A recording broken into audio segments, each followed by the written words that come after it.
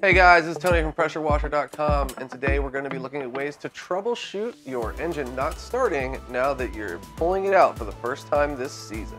When it comes to starting any gas motor, there are three things that you need to look for. The first thing is going to be air, the second is going to be fuel, and then the third is going to be spark. First things first, make sure that the power switch on your unit is on. This will allow the stator to send power to the spark plug. Super simple, sometimes people forget it, but make sure it's clicked on.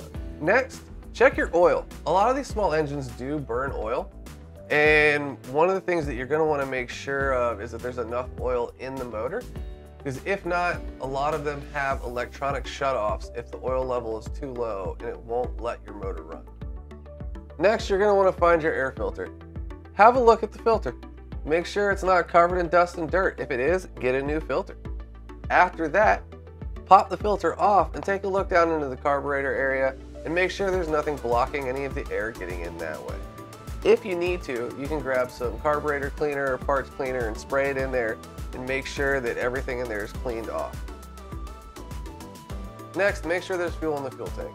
If your fuel's been sitting over the winter, it can go bad. If you want to prevent this, you can use fuel stabilizers, or a lot of times people use higher octane fuel if they're going to leave it for a few months or leave fuel inside.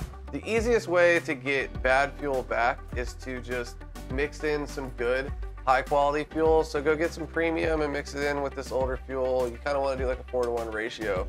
Just pour it in there and then shake everything, and that will mix all of the gas, and you'll have the higher quality gas that will help burn off the older quality fuel. And if you're sure that there's fuel in the tank, make sure that your fuel is actually, the fuel line is actually open and delivering to the engine. Next, make sure that you have the choke closed when you're starting your engine first, and then once it gets going, you can click this, you can move the choke back to being open, and you're getting regular airflow. If you've been through all these simple steps and it's still not starting, you're going to want to inspect the spark plug. So first, you're going to pull the spark plug wire off the top of the spark plug and have a look to make sure there's no damage in there. There's no corrosion on the spark plug. Then next, you're going to want to pull the spark plug out of the engine block. There are special spark plug sockets that have little rubber pieces inside that go around the porcelain end. Find the right one for yours and then pull the spark plug out. Once you do that, you can inspect the spark plug tip to make sure that the electrodes aren't completely burnt out or destroyed or gapped together. It's not really the hugest issue that you're going to run into in these small engines, but you will see sometimes oil burned all over the end of the electrode. And they're cheap. If you want to, at the start of the season, you can just replace the spark plug. It's probably worth it every few years to do it. Spend a few dollars and put a brand new spark plug in there if you're going to use it a lot during the season. This should cover most of the simple fixes that will help get your engine up and running now that the season has started. Remember, it's fuel, air, and spark.